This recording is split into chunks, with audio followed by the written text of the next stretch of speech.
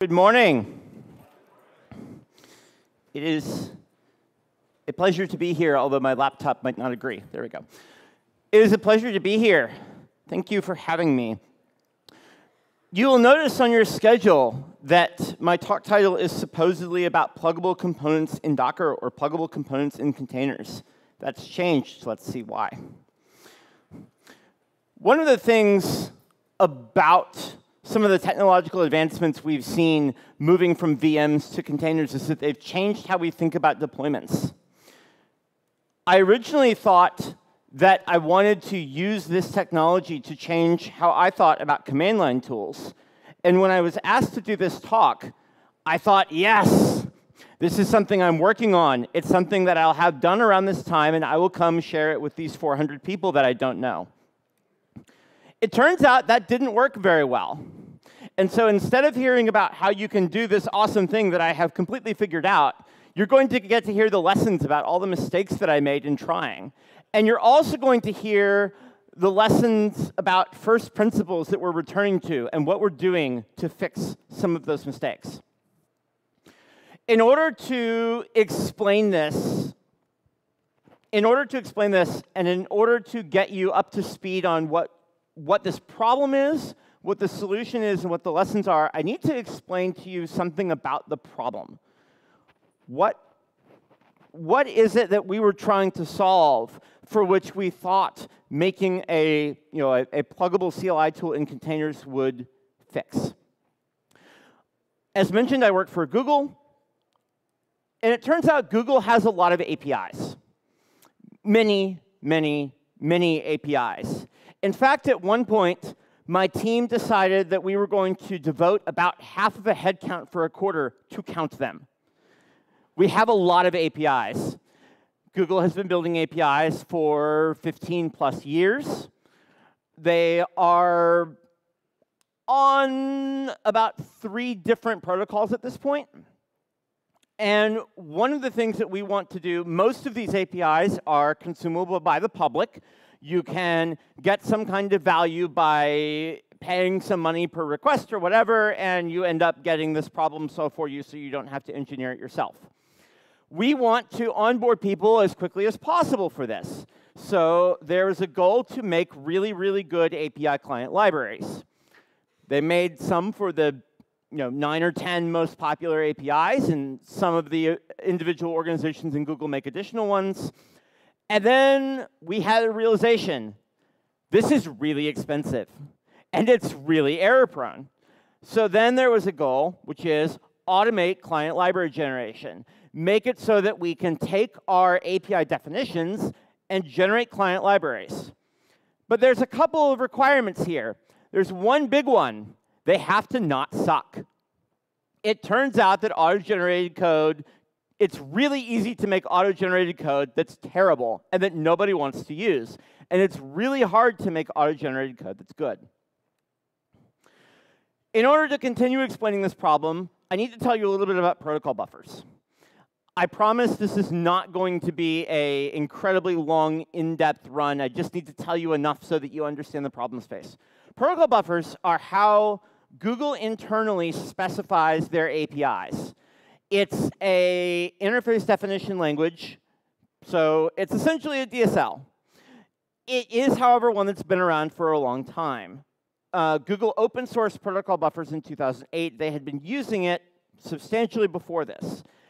This that's on the screen right now is the protocol buffer service definition for Translate. I actually pulled it from the open source version yesterday when I was getting these slides fixed up. If you look at this, you can relatively quickly see what this is. An RPC is essentially a method. It has an HTTP binding. It has what you can send to it, what effectively dictionary you have to send, and what you get back.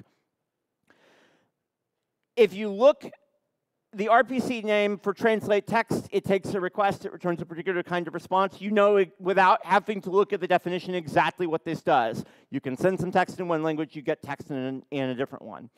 This translate text request and response, this is what the actual specification looks like for what you send. If you're sending a query, you send Q equals, and then your blob of text it turns out you can send some other stuff like the source language and the target language. There's actually a couple other things in this definition, but I wanted it to fit on a slide. I'm assuming that from looking at this, everyone intuitively understands how this works. Now, in order to read this thing, somebody wrote a tool called Proto-C. Proto-C's job is to take that previous thing that we looked at that looks vaguely sort of C-like and make it into classes and clients and servers, actually, in the various different languages. So you can run a command like this one here, which is actually correct, and you sprinkle a little bit of pixie dust, and you end up getting some kind of interface definition on the other end in the target language. So this command would have actually given you a bunch of Python classes and a bunch of Ruby classes, and then you can go and find this file on your hard drive, and you can go include it somewhere. And of course, you're going to take this and put it in a build system. OK, so what does this give you? Well, one thing it gives you is actually reasonably easy to understand extensible specification. We're going to come back to that. In fact, it's going to be the theme of this talk. Over the years, we've learned how to define forwards and backwards compatibility relatively well. There's about 5 or 6 relatively easy to understand rules about what constitutes a backwards compatible change to a protobuf. And in fact, this is open source, and you can go find it. And actually, another advantage is documentation in this system is first class. Those comments that were up in green are actually artifacts that get pulled into the descriptor and that can get translated into a documentation site, into the client libraries, and so on and so forth. The wire format works really well at scale. We're not really going to talk much about that, but suffice it to say, it's actually pretty fast. It gives substantial savings on the server side over using JSON. It's mostly strongly typed, which catches a lot of errors, and there's some other nice things about it. And the really big useful thing, as I mentioned a second ago, is it's actually a single source of truth. You can use the protocol buffer to define numerous aspects of the network infrastructure. So for instance, when a GET or a POST request comes to a particular URI, we know how to route it. The same specification is used for our documentation and for our clients. This means that they match by definition. That's really valuable. There are some drawbacks, too. Debugging in Proto-C is hard. We'll talk about this a little bit more later, but it uses standard in and standard out as its contract. That means that interacting with plugins is kind of a pain. It calls out to a subshell in a way that we'll also talk about later that introduces some challenges. It's really, really difficult to import PDB if you're using Python or using equivalent tools in other languages. Dependencies are tricky. Plugins run on the shell directly. You have to install whatever your plugin command is, and then you must get your system into the state that will run it. In general, what that means is that if you're writing one of these plugins, you don't want to use a lot of dependencies, because then those dependencies have to be manually installed and managed by the OS package manager or whatever else, and that's really tricky. But the really important drawback is definition. It turns out, as a person working on client libraries, the protocol buffers don't actually define quite everything that we need to generate a client library. For example, you saw in the previous translate definition that it had the URI. It had /translate/v2/whatever it was. It doesn't have the host name, which you kind of need. So it doesn't have this thing that comes logically before the URI. It also doesn't have the title of the API or the basic documentation to start the README or a few other things.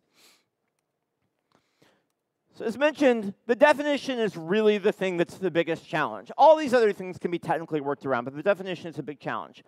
We have this tool. It uses a configuration standard. That configuration standard, for our purposes, is fundamentally incomplete. Well, what did we do? What we did was we said, we have this configuration standard that's fundamentally incomplete. It turns out that politics in a 50,000+ person organization is relatively slow, and getting this thing amended is hard. So we made a wrapper tool. We wrote a tool around our tool that would implement it and generate the libraries that we needed. And the wrapper tool added the appropriate configuration. It added a YAML file that was expected to sit next to the proto. It had just the information that we needed to solve our specific problems. And we launched it, and it worked off to the side. Well, there's a problem.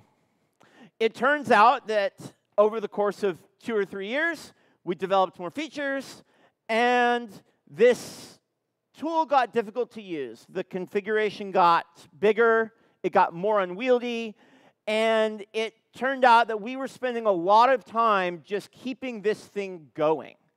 A team of 4 or 5 people wrote the original tool. We had a team of 15 people plus about 8 contractors that were keeping the lights on, and we were only actually running about 30 or so APIs. Well, Google has multiple hundreds, so this isn't going to work. OK, so what's our new problem? Well, we have our wrapper tool around our tool. It's difficult to use. What did we do? We made a wrapper around it. I'm not joking. We really did. And we had this thought, well, we have this tool with an incomplete specification. I'll mention that this tool is written in C. We wrote a wrapper tool around it. That wrapper tool was written in Java. That wrapper tool was getting hard to maintain. So we wrote a harness around it, and we wrote it in Python.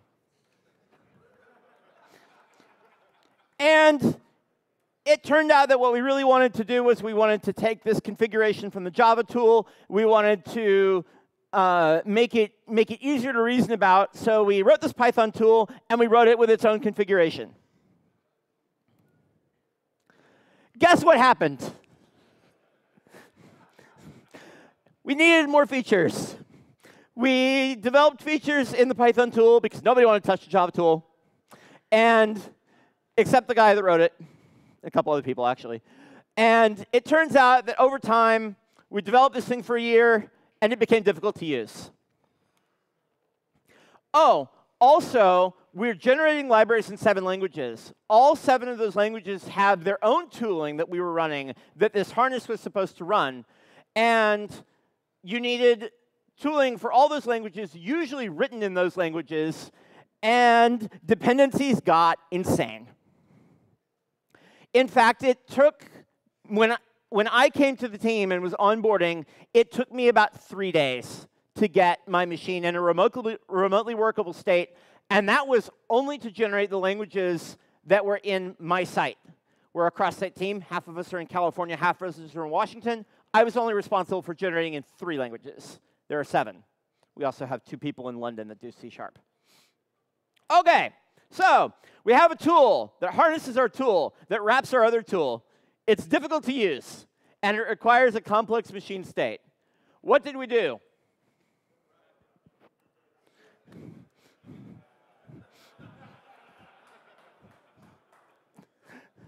We'll run everything in Docker, and it will fix all of our problems. Who's ever said that? Hands up. Several.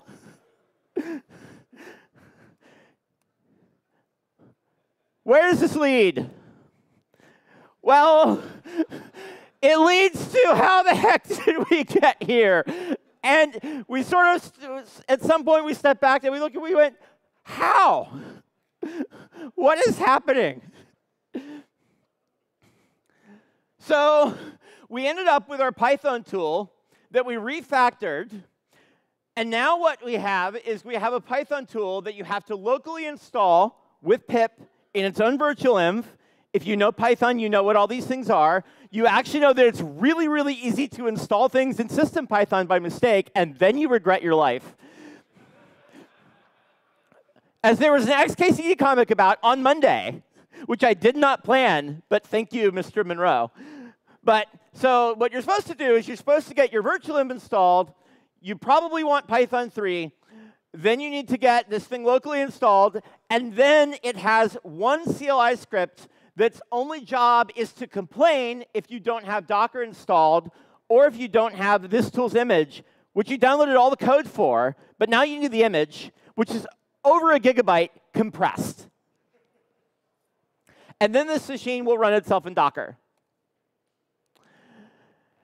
Oh, I forgot to mention, all of our APIs are specified in an open source repository that has to be downloaded on your machine wholesale because proto-dependencies are actually kind of tricky. And in the Docker image, we actually check out a hash of that Get repo that's frozen in time. And so every single time that any API updates that we're servicing, so thankfully only about 30 of them, the entire system requires a release just to update the hashes of all of these pieces of software. What's the real problem? The real problem is that we created a complex machine. It's still complex, and everything that we really did to fix this problem involved wrapping it instead of dealing with the underlying complexity. Really, our challenge, getting back to basics, is that we have a tool, harnessing. No, that's not our challenge. The challenge is we have a complex system. It's difficult to use, and it requires a complex machine state. So what do we think the solution was? Make everything pluggable. So this was actually about where we were when Boyd and Ernest reached out to me and asked me to give this talk. We had proposed this awesome idea where we were going to take our tool and our wrapping tool, and we were going to shard it into a bunch of pieces, and we were going to basically have a CLI microservice. The idea was we'll take all these pieces, we'll make them individual Docker components, and we'll have a harness that grabs just the Docker components that you're trying to use, runs them as the wrapper around the original tool, Proto-C, and gets you what you want. That was the idea in January or February when I started preparing this talk. You'll notice that that's not the title of my talk anymore, because that wasn't the solution. The solution was admit you have a problem. The solution is to be able to stand up and say, probably having a Python tool that wraps your Java tool that wraps your C tool is a bad idea. And using Docker to wrap your Python tool, to wrap your Java tool, to wrap your C tool isn't going to solve your problem. It may be a component of solving your problem, but your real problem is fundamental complexity. Let's talk about infrastructure. Why does infrastructure get complex? Why did I stand back and look at a system and go, how did that truck get in that tree? Well, there's a few reasons. One reason is because usually we write our infrastructure to support something else. We usually write our infrastructure to support the thing that we're really trying to go make or really trying to go sell. We very often write our infrastructure in a different language.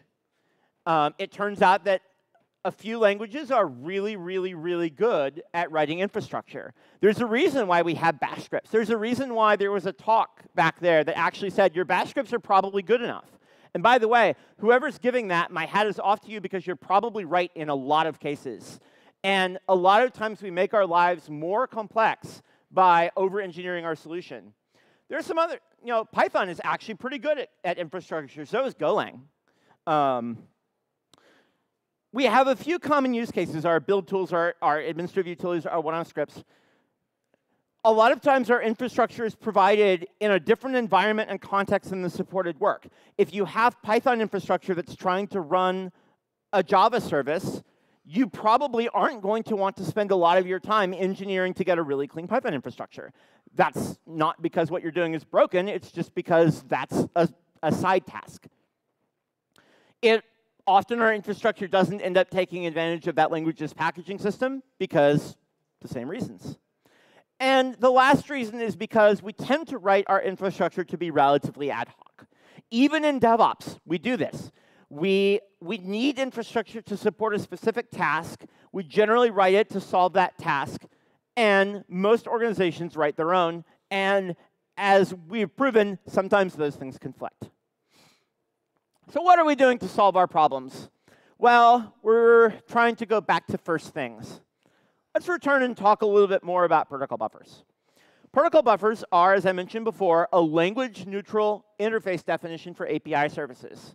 By the way, if you're running API microservices, I actually do commend them. Google open source protocol buffers 10 years ago. It's used in many large organizations to specify APIs, and it is good at it.